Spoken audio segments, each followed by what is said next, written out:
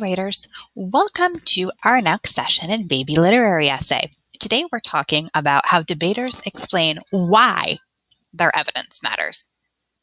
Because you ever been in a conversation with someone and they tell you like a really cool fact, but you're not quite getting it? Like, why is it cool?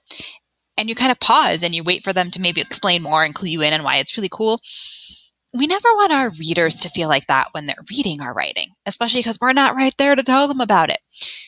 We don't want them to look at what we put in as evidence and go, yeah, so what? Who cares? We need to passionately tell them why our evidence matters. So this is what you need to know, readers or writers. Debaters convince someone of the strength of your position. And a debater doesn't just hope that your reader understands your evidence. A debater explains why this evidence matters. And I know we asked you to do this in your draft the other day, but today this is really going to be your focus, going back and explain why the evidence matters. So here's my original essay. Ray in Indian Shoes is more creative than Opal in Because of Winn-Dixie. One part that shows this is when Ray offers to buy the moccasins.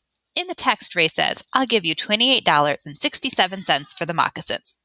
He told Junior Murphy, and I'll pick up every last button too. Another part that shows this is when Ray stops the lady and offers to trade his shoes for the moccasin. He tells her that they're for sure Indian worn. So there's tons of evidence in here. I answered a question and I gave some proof, but I didn't explain why my proof mattered. So let's take a look at this redraft. Ray in Indian Shoes is more creative than Opal in Because of Winn-Dixie. One part that shows this is when Ray offers to buy the moccasins. In the text, Ray says, I'll give you $28.67 for the moccasins, he told Junior Murphy, and I'll pick up every last button too. Now here in red, I'm adding a sentence or two explaining why this supports my claim. This is important, and that was one of my sentence starters from the other day, because it shows Ray being extra creative since he's offering to do work for Junior since he doesn't have enough money to pay him. Oh, now I can see why that matters. Another part that shows this is when Ray stops the lady and offers to trade his shoes for the moccasins. He tells her that they're for sure Indian worn. This part clearly shows Ray is creative because he knows the woman wanted to get shoes that were worn by an American Indian, and Ray's shoes definitely were, since Ray is Cherokee Seminole. So now I explain the evidence because I could have put that evidence towards different claims, but I had to explain why it was important to my claim. So debaters explain why evidence matters. And here are some helpful sentence starters when you go back and work on your draft today. This matters because. The reason this quote is important is, a lot of readers might miss this part. It's important though because, in other words, and this part clearly shows blank, which is a great chance to put your big bold idea back in there, because. One other thing that I want to point out today while you're going back and looking over your drafts is remembering the rules for titles.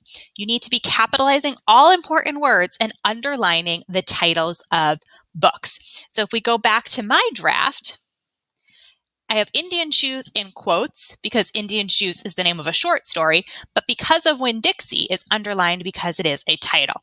Now let's take a look at your student notebook for today. So right here, you have your job today. You're going back to the body of your flash draft. You're finding your evidence and you're explaining why by adding 1 to 2 sentences. And you have your sentence starters here. One big tip though, because you're going back to a draft you've already written, if you don't have room, you can add in things on sticky notes if you need to. And then later today, when you finish revising your draft, you're going to start typing up your draft. All right, friends, off you go. I can't wait to see your explanations for why your evidence matters.